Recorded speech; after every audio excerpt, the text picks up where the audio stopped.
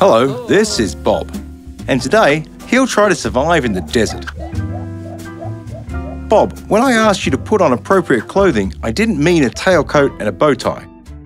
In such clothes, it will be difficult for Bob to survive in the high temperatures of the desert, which can reach 136 degrees Fahrenheit.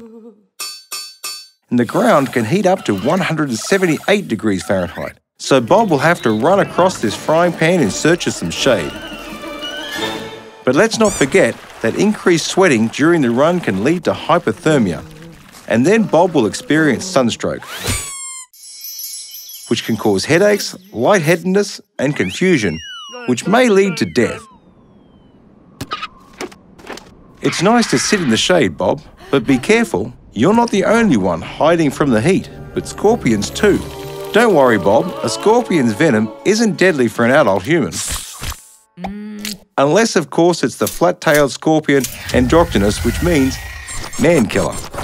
Anyway, Bob will be thirsty soon, and with great surprise, he'll find out that his water supply is equivalent to the level of his intellect.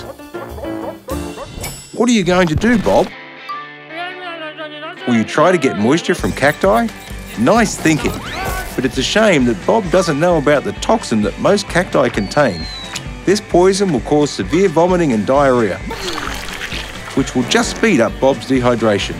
A couple more minutes and Bob will fall unconscious. And if no one saves him, he'll die due to irreversible damage to the nervous system caused by the long-term absence of water. Don't worry, Bob. Better luck next time, Bob. Bob? Bob?